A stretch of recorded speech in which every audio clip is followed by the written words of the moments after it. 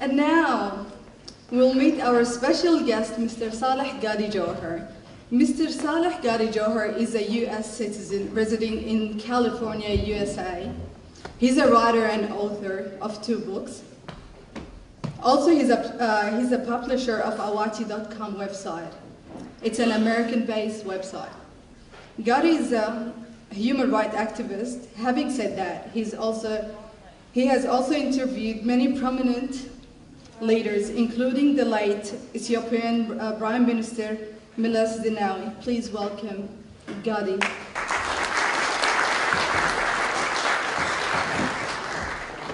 Good evening, ladies and gentlemen.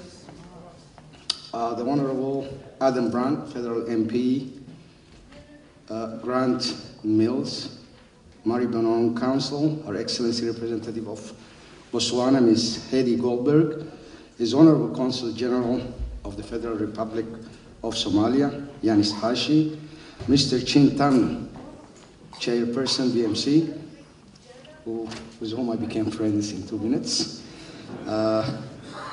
Ashley Dickinson, Victoria Police Commander, Lee Scott, AFP, religious and African community leaders, and invited guests, members of the African communities, elders, and children. I wish to acknowledge elders of the Wurundjeri people and the elders of other Aboriginal communities, past and present. Please join me in honoring the people, land, and the vibrant spirit of this nation. Please also allow me to pay my respect to my elders, my relatives, my friends and compatriots, particularly my dear mother. You might be surprised to know that my speech of today is inspired by her. In fact, she kept telling me what to say and how to say it all of last night. So in a way, I'll be delivering her speech. My colleagues here have given me a wider scope about human rights in the Horn of Africa, and they wanted me to do it in 15 minutes, and I will try. I will start with an article that recently appeared in Al Jazeera. It's written by Dr. Abdul Sattar Qasim, a well-known writer in the Middle East. He says that democracy is a culture and not a political decision. The West is skilled in it because it is their daughter and a culmination of their historical development. He says, but us, we have a different historical experience. That would be my introduction to how we view things, and within that context, the issue of human rights. 2 years ago, I was in a free speech forum in Oslo, Norway, and a friend introduced me to a Sudanese activist, and we were chatting after the session, and I asked him when he was going back home. He said he's not going back home. I asked why. He said because he will be arrested. I said, why? Because you are just an activist, and why would you be arrested? He said that he has been communicating with foreign agencies, human rights activists, and he's not sure with whom he was communicating. But he told me that he was reporting the day-to-day activity of senior Sudanese officials. And I was surprised a bit, and I said, then, of course, if you go back, you will be accused of treason. He said, yes. So I think my friend is still waiting until al-Bashir and his government is overthrown in Sudan so that he can go back.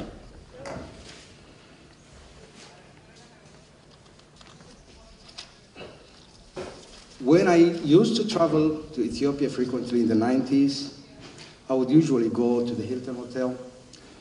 That's the best place to meet who is who of Addis at the time.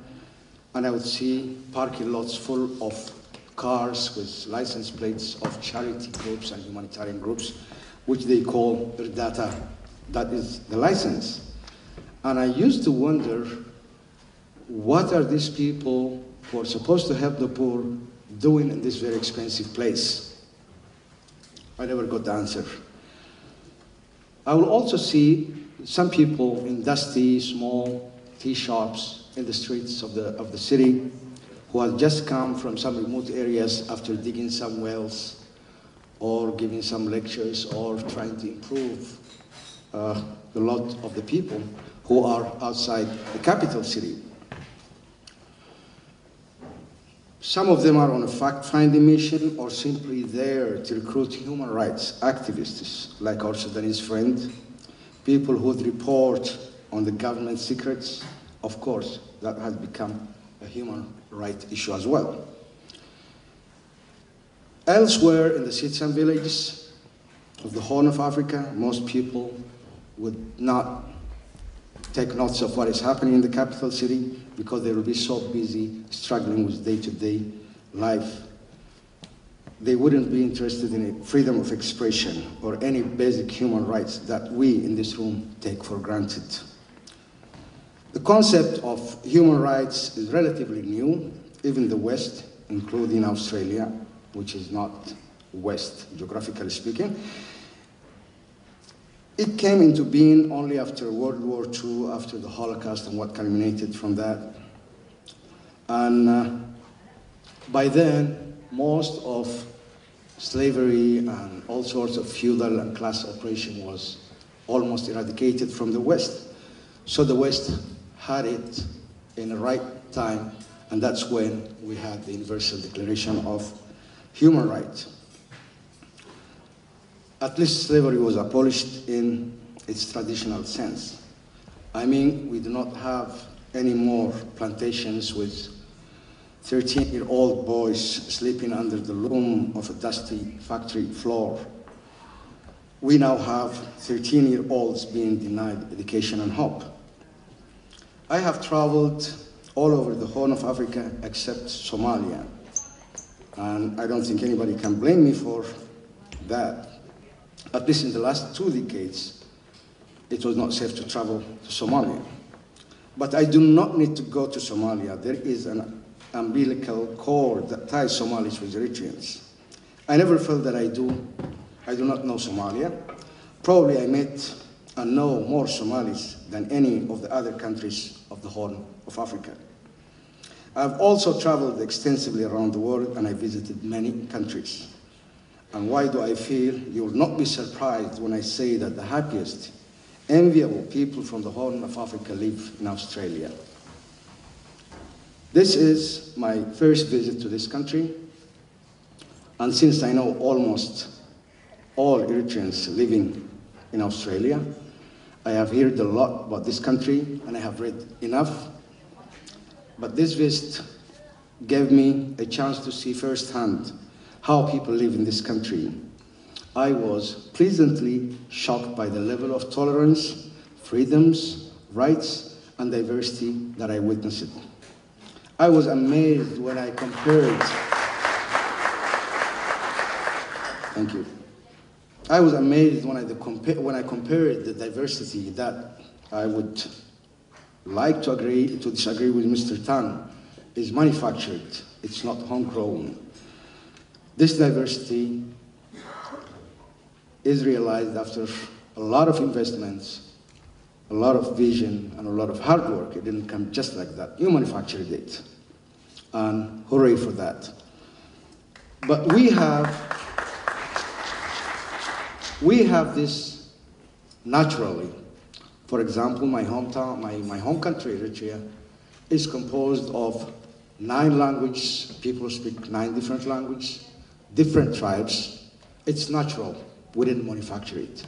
Ethiopia has about 80 ethnic groups. Sudan is the same. Now with South Sudan, I don't know which is which, so the math needs some time. But there is Somalia, and Somalia is composed of people who speak 1 language, and all are Muslims. Yet, we see the bloodiest suffering in Somalia. Why did that happen? I think the secret is evolution in the political sense. And some evolutions turn bad, not in Australia, and not the evolution of the concept of human rights. I sometimes wonder and ponder about the right-wing rhetoric in my country, the USA, some of whom continuously argue that some regions cannot handle democracy or human rights. To the uninterested surface observer, it might seem so. But I was offended, and I always feel offended. Do they really think that we people like to be pushed around and do things we don't like to do? Do they think that we like to suffer and see blood and suffering and our country being wrecked left, right, and center? No, we don't.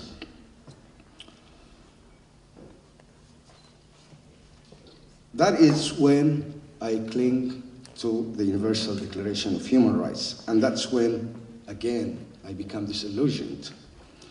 Do those who try to help us improve our conditions by promoting human rights really understand our situation? What really is the crux of the matter? I'm not sure most people know this. Our region is part of an area that is so chaotic, and God has sent most known prophets there. David, Moses, Noah, Jonah, Job, even one who carried my name, Saleh, Christ, Muhammad, and many others. Why all that concentration of prophets in one region? So that tells you that we evolved by receiving divine guidance over time.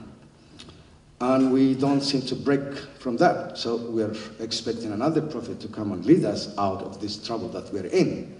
And I don't think that will happen.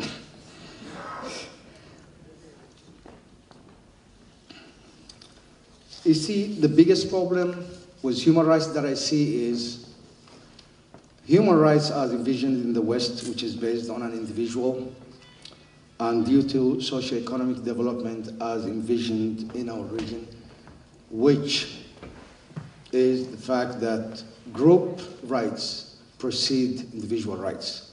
And this is the biggest problem that we face. How do we marry those two interests without leaving our traditions, without violating group rights? And this, I think, is the homework that is waiting to be worked. And that would probably solve our problems. But what makes it worse is ignorance. And religious indoctrination has been used for political ends on the believing communities very successfully. Traditions are very entrenched, and the resistance to modernity is a tough stance. The other thing that is crippling the Horn of Africa is bad governance, which has prevented people from evolving. There are still people who go several generations back to trace one's blood purity, to make sure that the bride or a groom does not have slave ancestry. This is our fact. We still have a prevalent use of the term slave in local language to dark-skinned people when we're all dark, but the lighter seems to be. Ethiopians use it to refer to their dictator, Mengistu, almost as if it was his second name, Baria, which means slave. So we have those anti-human rights culture entrenched, and we need to get rid of this. And to do that, we need good governance. Female genital mutilation is too common, and it's not even prescribed in any religion. It's believed to be inherited from the days of the pharaohs of Egypt, and it's too common in our part of the world. A few exceptions probably in some parts of Ethiopia. Now, how do we educate of such things to a community that travels 10 kilometers to fetch a pail of water, and that is if the well is still running? The challenges are great, and they start with governance.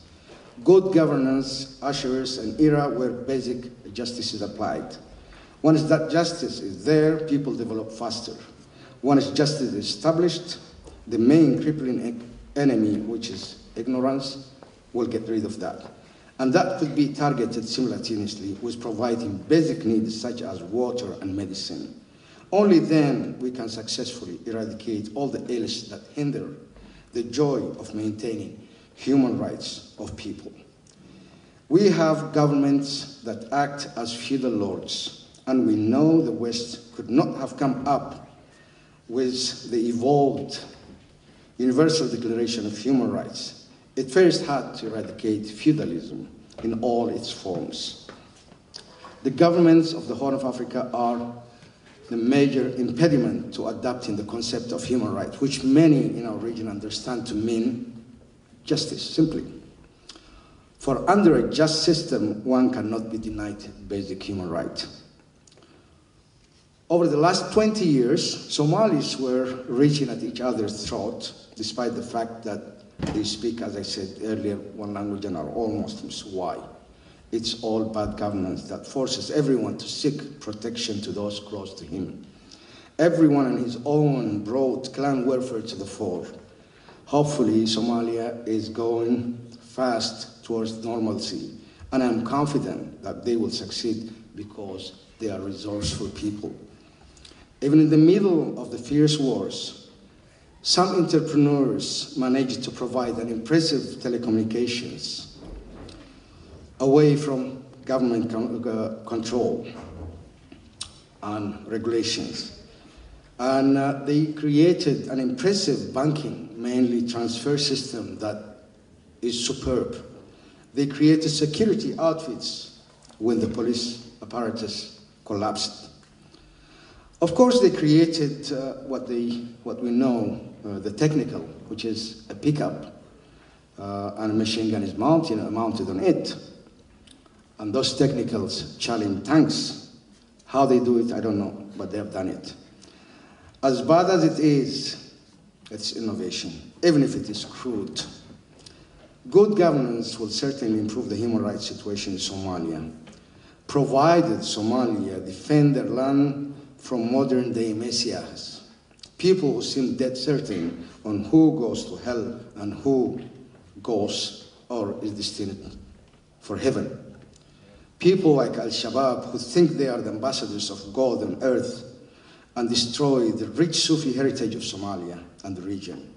Those kinds of claimants to divinity are the only risk that Somalis have to take care of. And I am not denying they are the product of both bad governance and intolerance exported by those who think they own the truth about everything, the fanatics. Ethiopia seems to be doing well, relatively well, compared to the other countries of the region. But the flashy economic development might widen the gap between the poor and the rich. And that is a disaster waiting to happen in a country that is reproducing in an alarming speed. I think they are about 80 million now. But if Ethiopia suffers from poverty, I assure you it's not God's fault. He has bestowed on Ethiopia fertile land, lots of water, a rich multicultural society, and other endowments. Economic disparities might create a risk of arousing ethnic tensions, and thus the erosion of the little relative improvements on human rights. Sudan is the perfect example of bad governance. The Salvation Front government is corrupt to the core. An elite of Sudan is playing the Sudanese social and regional groups against each other. When I was young, the Sudanese were peaceful people. At least that's how we knew them. They were so peaceful that they will avoid any quarrel at any cost. And we used to make fun of them. So many jokes were made about the Sudanese, portraying them as cowards. The Sudan of today is different. It's a militarized society, fierce society, a country soaked in blood. It has become the center of operation for human traffickers, hostage takers, and criminals who have established a lucrative body part trade. South Sudan does not fare any better when it comes to fragility of the system, but ethnic strife and conflicts have ravaged the young nation from day one. The two governments could not even agree on how to exploit the oil that is their main source of income. My knowledge about South Sudan regarding the situation of human rights is scanty. But all the ingredients for the violations of human rights are there, I see them. An arrogant government, a trigger-happy army, and a warrior culture. There, I wish them luck. Now I come to my beloved Eritrea. If my heart will allow me, I would have claimed that I'm from any other country but Eritrea. The embarrassment I feel due to the ugliness of the government is like nothing the world has seen. I have relatives who have been serving, sometimes carrying a gun and running from one battle to another, sometimes building roads for free, sometimes tending to a general's farm or building a house for him for the last 16 years, with no pay. My relative was forcefully conscripted in 1997. He was 18. Now he is 34, not married, never had a chance to have a home to pursue his education or to help his parents. I know people from my childhood who were arrested, no reason given of course, and disappeared since 1994. I cannot possibly tell you enough about Eritrea, but let me tell you about my beloved town, Karen. When I left it, it was a town of hardly 15,000 souls. Everyone knew each other.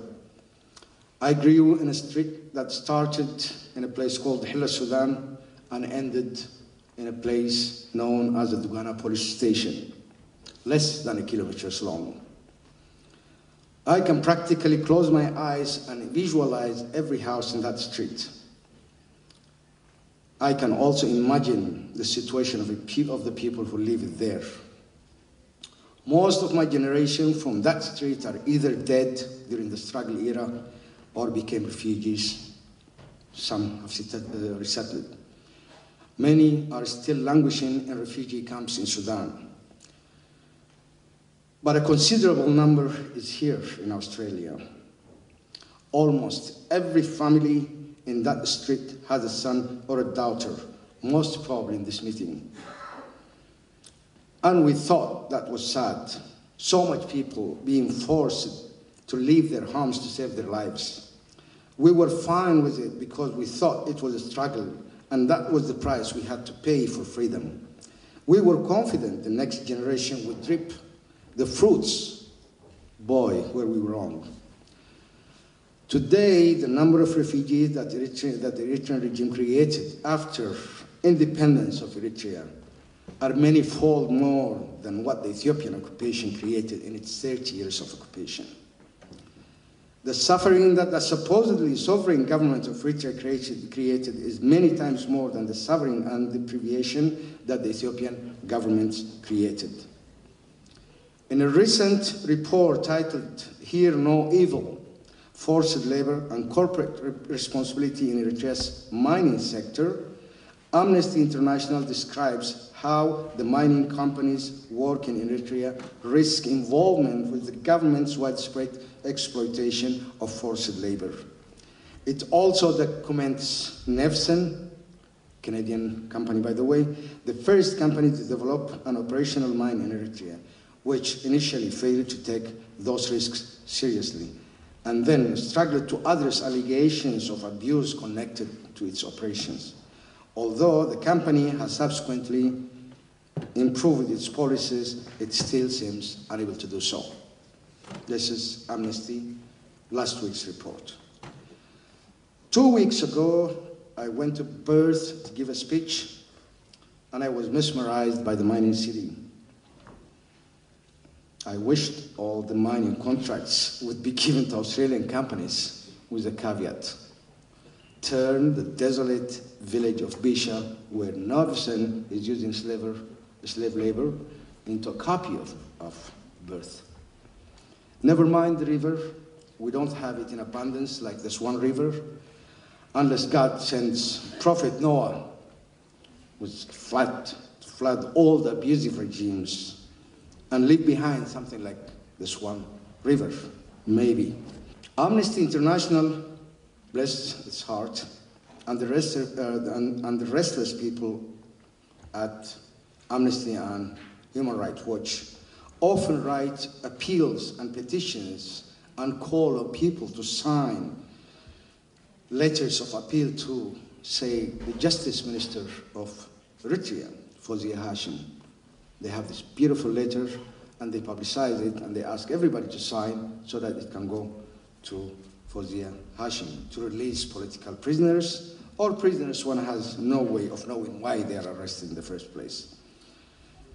Of course, the world knows that the Eritrean regime doesn't give to such requests and doesn't even have the courtesy of responding to them. If I would find anyone who listens, the appeal should go straight to the president, but not in the form of letters. Those who knowingly or unknowingly finance his military machine. Qatar is one example, or the IMF, or such organizations. Those are the people with enough leverage to make the regime listen. And instead of wasting our time writing petitions and appeals and signatures, it would be a wise decision for anyone who is an activist to go to those people, because our civil 20-something-year-olds, that strategy has proven that it's not working. It's not working in Africa at all.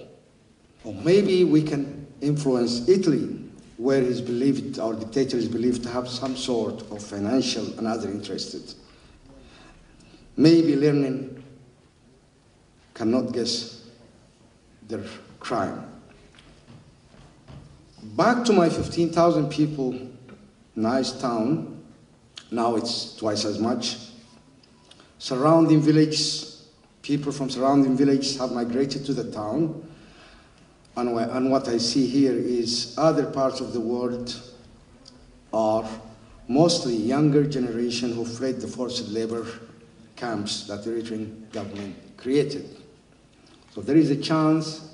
Anybody from Sawa here? From the 90s? Okay. So wherever I go, the new arrivals are mostly in their 20s, rarely in their 30s, and those people are all people who fled the labor camps. In such a situation, do you think people worry about freedom of expression or other noble ideas when they lack the basic justice? I'm afraid not. It's not in their priority list. And this is why we are lagging behind on human rights. Bad governance is to blame. I'm not done airing my views regarding Australia. Maybe now I will. But I have to congratulate Australia for its new role in the Security Council. Last week I read Prime Minister Julia Gillard's roadmap for Australian national security, and I hope other countries would have that kind of clarity. Our region lies in the middle of a waterway that is vital for Australia's trade and commerce, and we want Australia to be more involved in the region's affairs and to play a role that many have been considering secondary. Yet, Australia needs to revise all its past relations with that area. One example would suffice. An Australian company established a fiberglass boat factory somewhere in the Red Sea coast of Eritrea. I believe some of the boats found their way to some pirates who we all know in the region, and you know the rest of the story. There are also some mining companies there that were, maybe still are, dealing with the regime that uproots native people from their villages to grant mining rights to multinationals. The villagers get nothing. I am not going to name the companies. Consider that a national interest. This is my modest attempt to show those Australian companies that we love them. It's only the deals with tyrants that we don't like.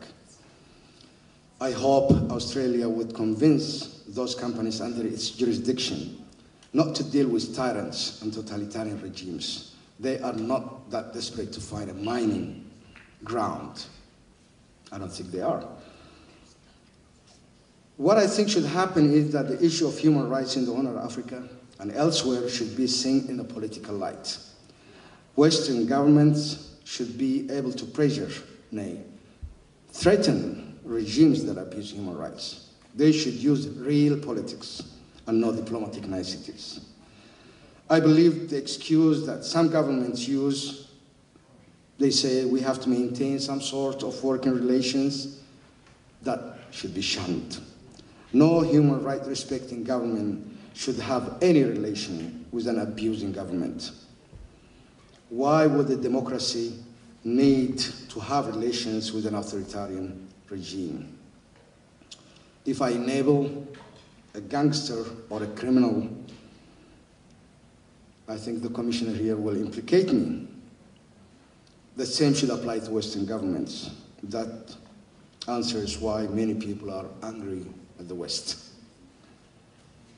Bleeding heart organizations that claim to be exporting human rights values should also at least have enough cultural and linguistic knowledge about the countries in which they intend to operate. I have met some of those, and if the decision was mine, I wouldn't hire them as anything in the places they operate. Western governments should be able to deal in issues of human rights through their embassies and foreign ministers and not through subcontractors, some of whom think it's another 5 to 9 job. Human rights job is not. Those who really need to help the Horn of Africa should empower people whose origins are from that region with strict regulations and directives to prevent the seeping of corruption and avoid using resources meant for the benefit of the people from being used for political ends. Those of you need to take a note of something motivational in front of your eyes. Pray hard to emulate the democracy of this great country and try to emulate and spread the culture of tolerance that you're all enjoying. One final thing, try hard to export ideals of democracy, entrepreneurship, free spirit of a free human being, and fight fiercely, fanatic and extremist views from wherever they come. Be vigilant of destructive views that might cause disruption and chaos within your home, your new home, Australia, and your ancestral home, somewhere in the Horn of Africa. Our region deserves a good governance, a democratic environment. Our people deserve to live with dignity, with their human rights respected, and you have a ready system silently reminding you to emulate it. Myself and my team are willing to facilitate contacts for Australian personalities and entities with Eritrean interest groups to provide research, advisory, and consultancy services that would help foster greater relations between those of us who aspire to see a democratic transition in the Horn of Africa and the Australian people. I am sure my compatriots here are working towards that end. Thank you.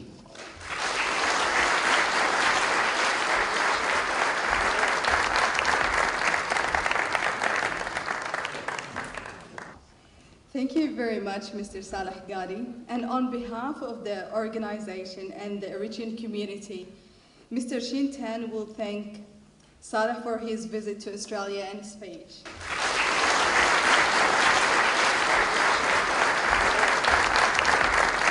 Gadi, when I call you, the honor of calling you Gadi, I'm somewhat disappointed that it's taken me 2 minutes to make friends with you. I normally do it within 1 minute.